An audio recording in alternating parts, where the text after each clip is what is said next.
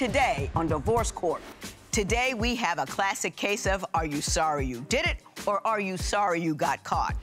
After her affair was dramatically exposed, this couple has struggled to get back on track. He's haunted by images of her with another man. And even though he desperately wants to keep his family together, they're in trouble. Let's see if he's willing to trust again and if she's now trustworthy. Divorce Court is now in session. The Honorable Judge Lynn Toller presiding. Good day, ladies and gentlemen. I'm here today with Iliana Lemus and Robert Lemus. The two of you have been together for 6 years, married for the last 4. It does look like it is the end of the road for you. One of the reasons is because you are not altogether sure that the last child that she had is yours. So we have taken a DNA test to determine whether or not you are, in fact, the father of that last child. Before we get to that, however, Mrs. Lemus, I'm going to start with you. Why don't you tell me what happened? We're here today, Your Honor, because I had an affair with my husband about 1.5 years ago. Ever since then, everything has spiraled down. But let me take you back to the beginning. Okay. So I met my husband when I was 19 years old. At that time, I was going through my first divorce. I was a single parent. I was enrolled in school and I was working. My free times, I would go out, enjoy my youth. And when I met my husband, I made it clear to him that I didn't want anything serious. I just wanted to have fun. Right. Fast forward, we're married. Couple years after our marriage, I start having a quarter-life crisis. A quarter-life crisis. Now, tell me why you believe you were having a quarter-life crisis. What was going on? I wasn't happy where I was at that time with my career goals. I had a home, I had a marriage, I had my kids, but...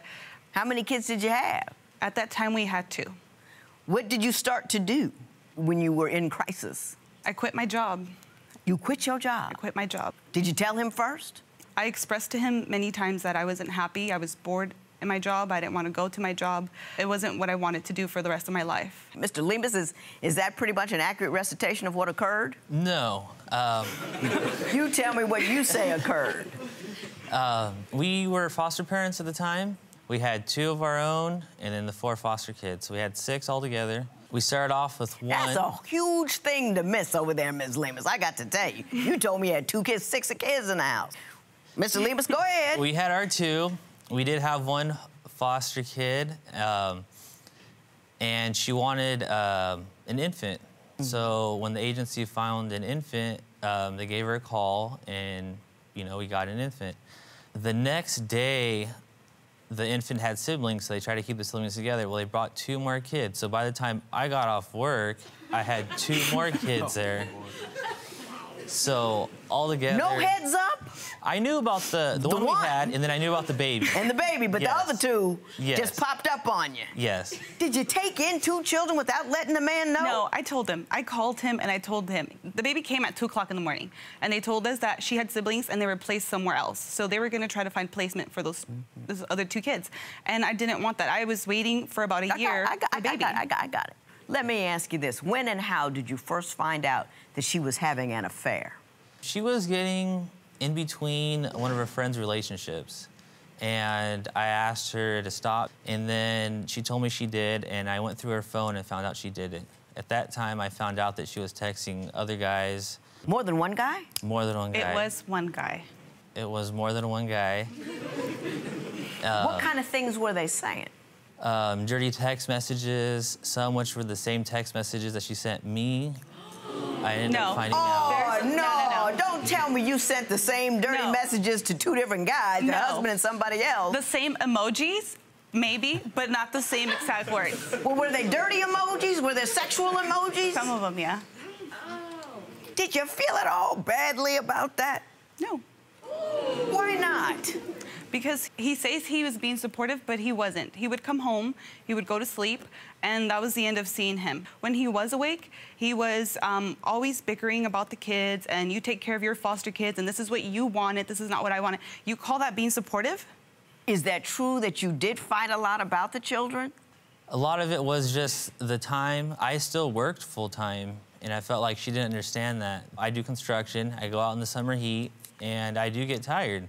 I gotcha. And she had, you know, the bulk of the kids. What was this new guy that you had a full-blown affair with doing for you that Mr. Lemus wasn't? He was encouraging me to finish school, to go back and finish my dream of going to school. Which was in law enforcement. Hang on, let her finish. Go ahead. And he was also encouraging me to work out and to keep on with the kids. Even though I felt like I was by myself, he would always remind me that, you know, my husband was kind of being supportive in a way by allowing me to have the kids. He was being supportive. He was being supportive. Let me tell you how easy it is to be supportive when you're not in the mess that you're in. He's being supportive from afar. I don't know if he was giving you money or not, but this man was supporting you financially. This man was in the house with the kids, with you when you were upset. That other guy was just sleeping with you and talking a good game. It's really easy to be supportive when you're not carrying the burden. Really, really easy to do. You know, people get that confused all the time, and I don't understand what it is they don't understand about what it is to be an armchair quarterback in a game you ain't playing. But anyway, I'm done with that. I got started, but I'm gonna leave it alone. You say, however, that Mr. Lemus was verbally abusive, and I want to talk about that. After the affair, he went on and called me a slut, called me a whore. Where and when? In front of our children, and he tells me that I am a worthless piece of I'm questioning because of the end. It's just the timeline of it, and it's just always on my mind. Now we're gonna find out if it's your baby.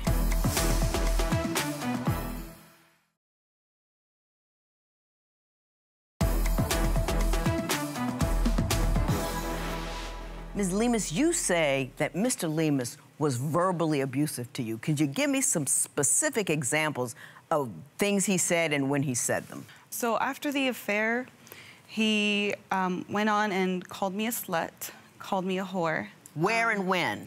In front of our children. Once was in front of our children. He went on and told... At the time, Your Honor, we were arguing. I'm gonna get to you, I'm gonna get to you. Slut and whore in front of the kids, when and where else? Another time was at our son's fourth birthday party. We had guests over, and I had served cake to a guest, and this guest was his guest, and she was upset, and so she called me names. I asked her to leave. She wouldn't leave because she said that she was his guest, so she was allowed to be there. So I went ahead and grabbed him and asked him to escort her out, and he refused. He ended up kicking me out of the house and telling me to leave. So our families get involved. Everybody's yelling, calling each other names. I'm the slut, I'm the cheater. My son's birthday party was ruined because of this. How long was this after the affair came to light? 6 days after the affair. 6 days. No one is excused for that kind of behavior, but you can't see that everybody was hurt and raw because of what you did. Right. Any other things that he said or done that you found verbally abusive? Recently, we got into an argument. I don't even recall why. It was dumb. And he tells me that I am a worthless piece of and that I'm never going to be anything because I'm worthless. Okay. Mr. Lemus, your response to those allegations? What happened was the kid in question, that's mine or not, had woke up crying. I woke up. My mother, staying at the house, woke up, and we were wondering where she was at. Well, come to find out, she was outside in a T-shirt and her underwear talking to another guy at the phone at 1:30 in the morning. Were you in your T-shirt and underwear outside talking to another guy? And it's not the first time that I've done that. And he knows that. I've gone out to the backyard. I've gone out to the front yard. In your T-shirt and underwear? Yes, it's a long T-shirt. It's a long T-shirt. I'm not showing anything other than legs and arms. His whole thing was that he believes that I was in a relationship with this person, and he goes to the extent of going, every time he thinks I'm doing something or that he finds out that I am doing something, he goes to the extent of going to the person's work. What did you do at that man's job? I just wanted closure. Confrontation was not on my mind. Did it end up being a confrontation? No, he ended up not being there. But my problem was that she kept saying this guy is gay, and then she says, well, we're joking around, he acts gay. I go, well, which one is it? Did you do that? Yeah. So it's not for what purpose? For what because purpose? it's not my place to tell his business. So she spoke about it, though. She started it. You asked about it, and if I don't give you answers, and once you did that, you know, you made it his business.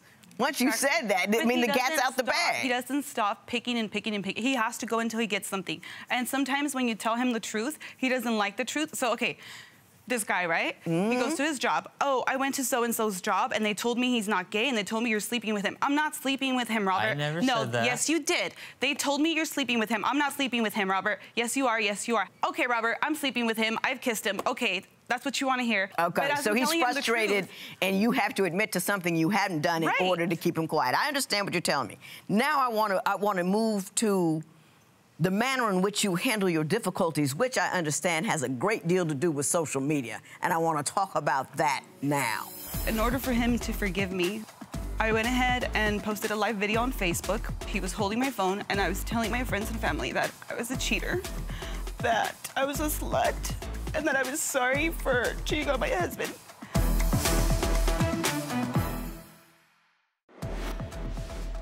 Could you forgive your partner for having a 2-month-long affair? Tell us what you think at Divorce Court.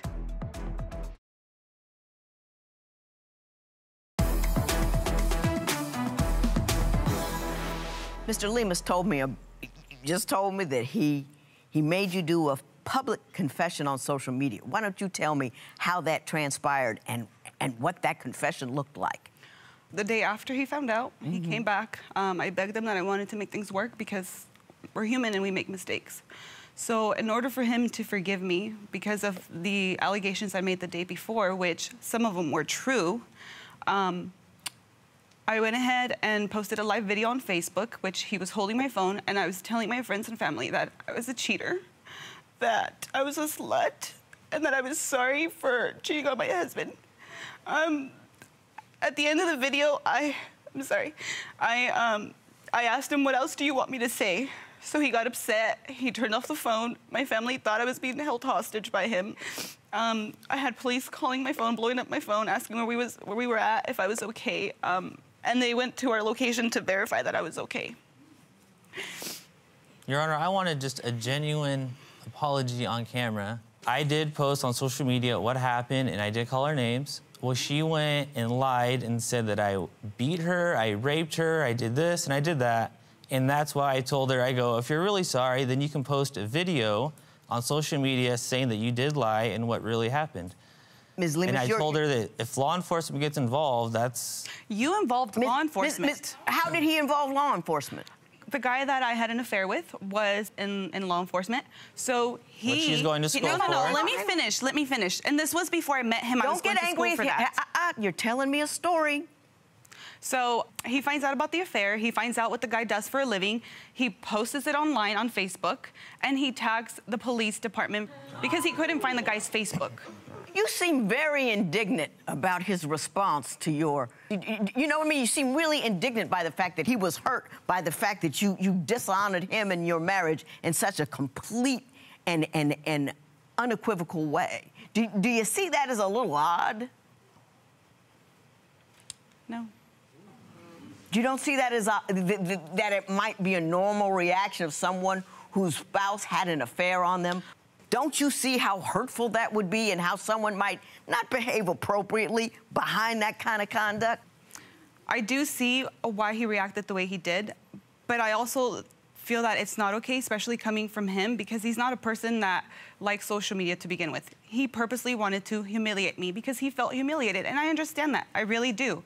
Do I regret having the affair? I've told him that I don't, and I would do it again because he keeps belittling me, and he keeps making me feel like I'm worthless, and he tells me that I'm worthless. Why should I try being worth something to him if he tells me I'm not? Mr. Lemus, you filed for divorce the day after you found out. Yes, I've always told her. Do you want to her... stop it and get back together, or do you really believe this is the end of it? Honestly, I'm looking for a professional opinion. If we continue this, I feel like she's not sorry in what she does, and I just feel like if that's how it is, then there's no reason to move forward. I'm going to answer your question about what you think you ought to do, and I'm also going to answer your question about whether or not that last child is yours and determine whether or not that is going to weigh in on your decision.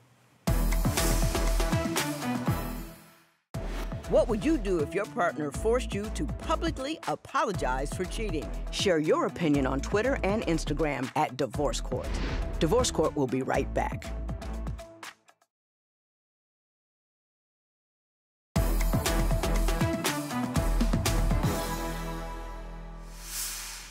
Everybody in here got a reason to be angry. You have an absolute reason to be angry with this woman because she cheated on you. And you got to own the fact that once you did that, you hurt him in such a primal, instinctual, and deep way that he's going to do things that are a little out of character and unkind. Hey, it's all me. Out of character and unkind. Having said that, you don't ever, and I mean ever, involve your children in the adult nonsense in which you are engaged. I don't care how hurt you are. I don't care how bad you feel. You don't bring it up at a birthday party. You don't tell your children that their mother is a slut or anything else. And you don't go broadcasting it to the world at large because she hurt your feelings. I know she did a horrible thing, absolutely horrible, and she has to take time and measures to make it up to you. And you don't seem to feel that you're responsible to make it up to him, but you do. He's not going to trust you. So you don't go outside in your T-shirt and talk to the guy because he has trust issues because you created them. So it's your responsibility to do something about it. But at no time does this become an excuse to embarrass her and humiliate her publicly and mess with your kids. Mess with your kids' heads about who their mother is. Holy cow. How Your Honor, could can I you? say something? No, you can't. You know what, Ms. Lemus? You got impulse control. You want to do what you want to do when you want to do it. You quit your job. You got a whole lot of kids. You didn't ask him. You got him all caught up in a whole bunch of stuff, and you still don't want to take responsibility for it. It is your responsibility. Absolutely, unequivocally. You want to have an infant. If you're not in a position to have an infant, you don't have it then. Holy cow. Now we're going to find out if it's your baby.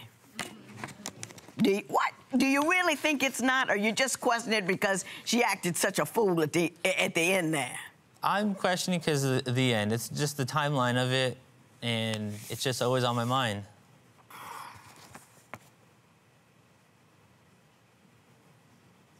Well, it's one thing you need to take off your mind, because that's your baby.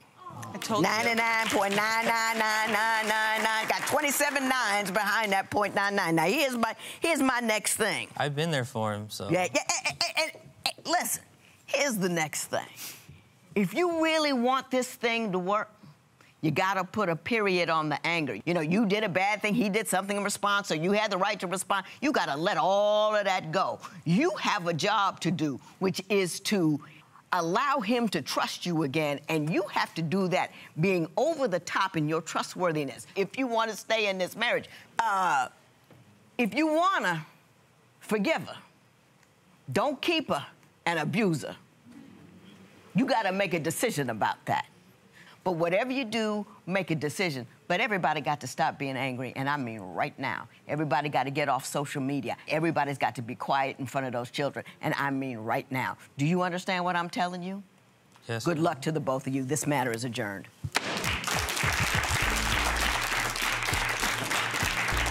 You didn't have any remorse. You said that you don't regret doing what you did. You said you'd do it again. I understand I made a mistake, but I'm not the only one that has to change. There was problems before the cheating.